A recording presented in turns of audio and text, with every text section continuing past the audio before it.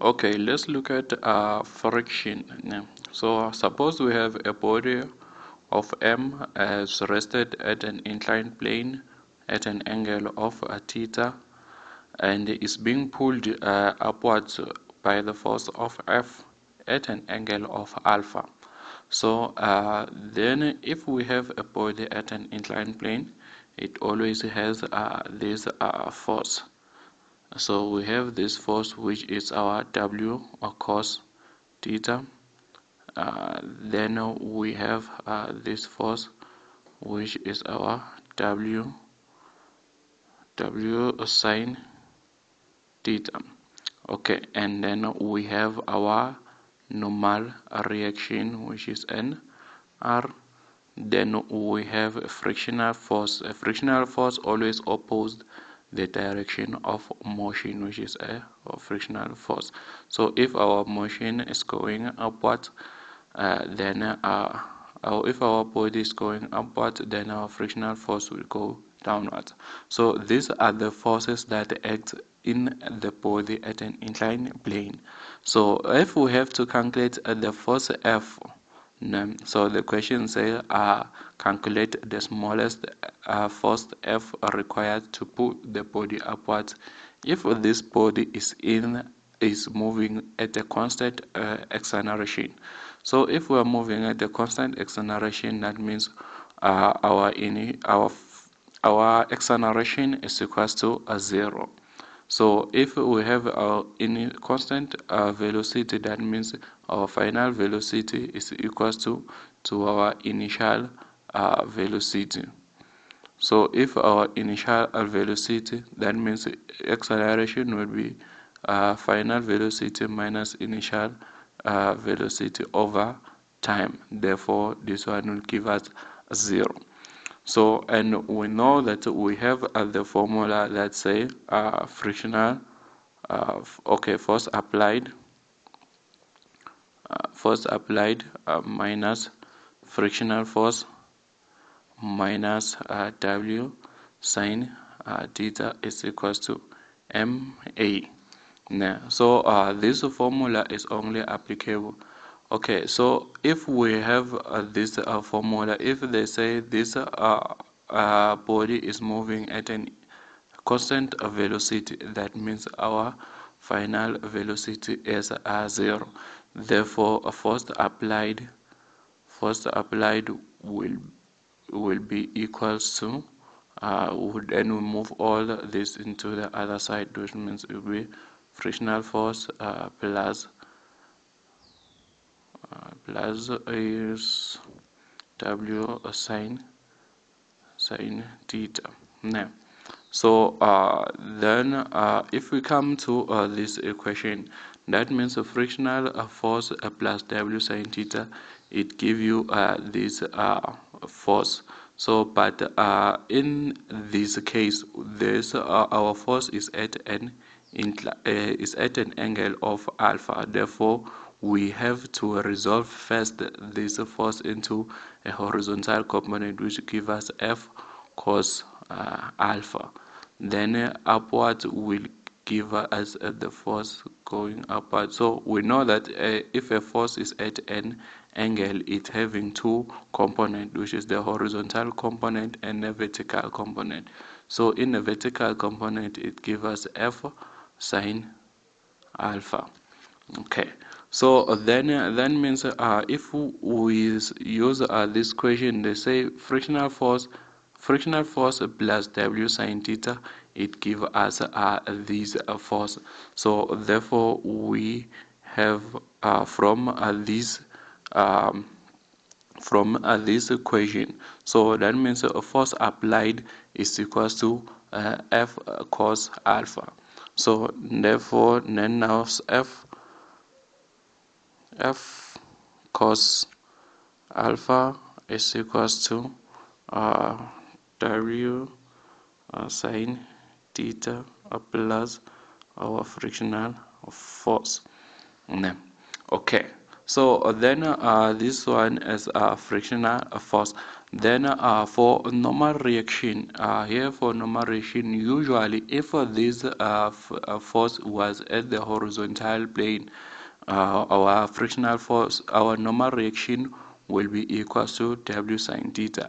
But now that because we have this force at an angle of alpha, that give us our frictional force, our normal reaction plus F sine theta will be equal to W cos theta. Therefore, our normal reaction will be equal to W sine theta minus F sine W cos theta, sorry, then minus F sine theta. So for normal reaction will be equals to W sine or W cos theta minus F sine alpha. Okay, this is because these two are opposite now. So if these two forces are in the opposite direction and we want a normal reaction which is NR, so we have to subtract this force with this force and give us a normal reaction. So if we have required to calculate the force required to the smallest force with the smallest force F. Yeah.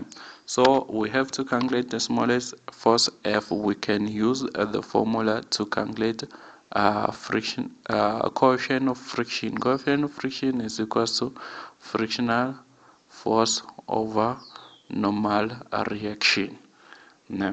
So if frictional force is equal to coefficient of friction is equal to frictional force over a normal reaction, then we cross multiply, then frictional force is equal to normal reaction multiplied by coefficient of friction.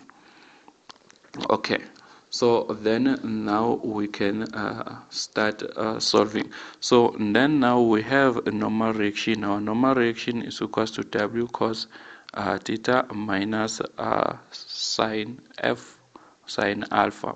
Then our frictional force from this equation. So our frictional force, we can derive our frictional force from this equation. Therefore, our frictional force will be equals to, then we move this other side will be F cos alpha minus W sine theta. Okay, so okay, then let's come to our diagram again. So this is our frictional force, and the frictional force is in the horizontal component. So if we have to calculate a frictional force, we know that the F cos the alpha is equals to W sine theta plus frictional force. So to calculate the frictional force, that means frictional force will be equals to F cos alpha minus frictional W sine theta. Then so that will give us our frictional force. Then for normal reaction is W sine theta minus F cos theta. So then from this equation now we can start solving for F. So then frictional force is equals to coefficient of friction multiplied by normal reaction, and then we have a frictional force is equals to this. That means a frictional force is equals to F cos alpha minus W sine alpha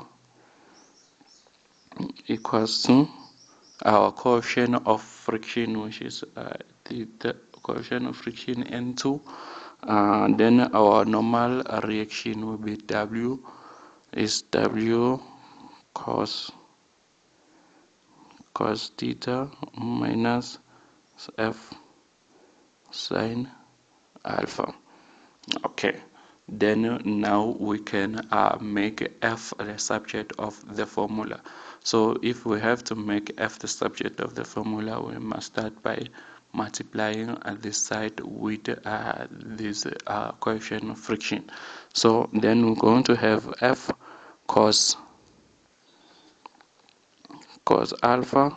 Then if we take this F, so then we multiply this F, then we take this F sine theta into this the other side.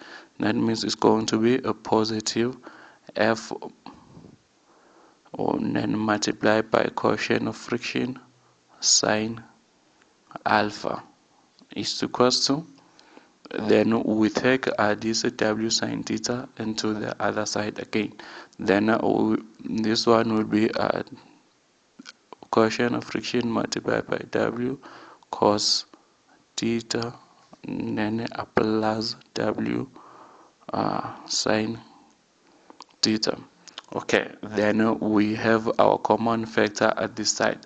So the reason why we transport or F into the other side there is because we have to remove our F as our common factor. So then F into cos alpha plus coefficient of friction sine alpha is equals to coefficient of friction multiplied by cos theta plus W sine theta. Then it divide both sides. Then therefore our F will be equals to coefficient of friction multiplied by W cos theta plus W sine theta all over cos alpha plus coefficient of friction sine theta. Okay, so this is how you have to calculate then of F. So now if you have F, your subject of the formula, you can substitute all the value that you have, the coefficient of friction, then W is our weight, which is mass multiplied by gravity, which our gravity always is 9.81 or 9.8. So and then this is our weight, then our angle theta, which is the angle of the inclined plane. Then again, this is our component parallel to the plane, and then cos alpha, which is alpha is the angle of this force. So this is how we have to calculate the law. Okay, let's take if this body is now being pushed. So if this body is being pushed, let's say now this body is being pushed like this, so that means F is here now. So if the body is being pushed, F cos theta will remain because this body is going upwards again. So if the body is going upwards, then our frictional force is going downwards. But if our F is being pushed, then now our vertical component for F will be opposite, will be going downwards, because if we resolve this F, it will point downwards here. So that means for normal reaction, we're going to add our normal reaction will be equals to W sine theta plus F cos alpha. And then, okay, so only if this body is moving at a constant acceleration. So, but if the body it has an acceleration, that means we have to use this formula. Then we have to include our acceleration here. So I hope you have okay. So thank you for watching. Let's look at our next just look our next video. We're going to look at frictional force in the horizontal plane. So